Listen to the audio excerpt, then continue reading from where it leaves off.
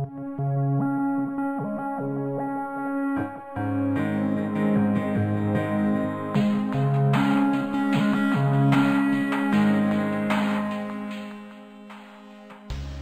is a rare genetic disorder that causes children to age prematurely. Approximately 130 young individuals have been diagnosed with progeria since 1886. The life expectancy of progeria patients is 13. Progeria comes from the Old Greek word pro, meaning before, and geras, meaning old age. The syndrome is formally known as Hutchinson-Gilford progeria syndrome. It is named after Dr. Jonathan Hutchinson, who discovered it in 1886, and Dr. Hastings Gilford, who independently discovered it in 1904. It's caused by a single nucleotide substitution. Progeria is not passed down from parent to child. It is caused by a random accident during cell division. Progeria affects a protein called lamin A, which is encoded by the gene LMNA located on chromosome 1. The normal lamin A protein has a farnesyl group added to the C-terminus by the enzyme farnesyl transferase. In progeria, the farnesyl group at the end of the pre-lamin A protein cannot be removed. The defective protein remains fixed to the nuclear rim instead of becoming part of the nuclear envelope.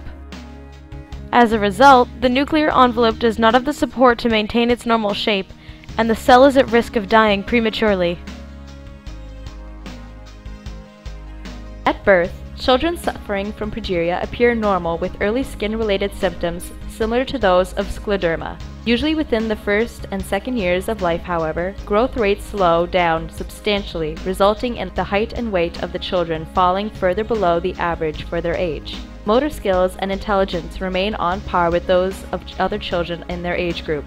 Effects of progeria on children are as followed: prominent eyes, apparent veins, alopecia or baldness, delayed tooth development or absent formation, dry, scaly, wrinkled thin skin. At this moment in time, there is no treatment for this rare genetic disease. Farnesyl transferase inhibitors, or FTIs, originally developed for treating cancer, may have the potential to reverse the nuclear structures that are believed to cause progeria. Currently, FTIs are being studied on human clinical trials for treatments. Certain drugs may temporarily relieve symptoms, like aspirin helping to prevent heart attacks and stroke, and nitroglycerin relaxing muscle fibers in the blood vessels, causing expansion and dilation.